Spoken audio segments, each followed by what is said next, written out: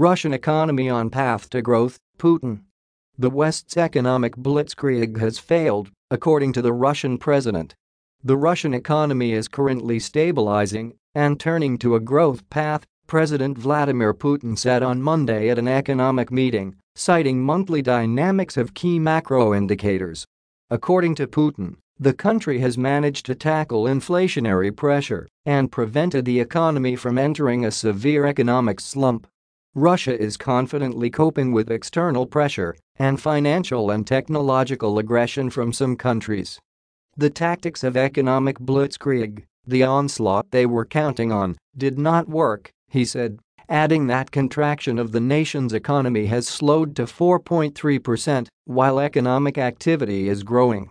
Putin highlighted that the rate of inflation dropped to 14.1% after reaching its peak in April, adding that further decline to about 12% is expected by the end of the year.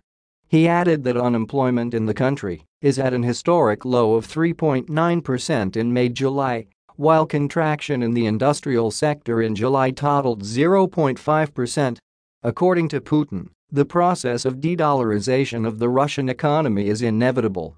The process of de-dollarizing the Russian economy began in 2014, when Western nations introduced the initial sanctions against Moscow over Russia's reunification with Crimea, which was formerly part of Ukraine. The latest penalties imposed this year have sped up the process after over $300 billion in Russian foreign exchange reserves and other assets were frozen by the US and its allies. Western countries have undermined the foundations of the global economic system. There is a loss of confidence in the dollar, the euro and the pound sterling as currencies in which to conduct transactions, hold assets and reserves, President Putin stated last week at the 7th Annual Eastern Economic Forum in Vladivostok. He also noted that this tendency pushes Russia and many other nations to switch to other currencies, most notably the Chinese yuan.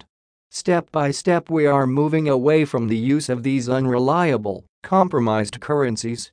And by the way, even US allies are gradually reducing their savings and payments in dollars, according to statistics. I will note that yesterday Gazprom and its Chinese partners agreed to pay for gas in rubles and yuan in a 50-50 split, Putin said.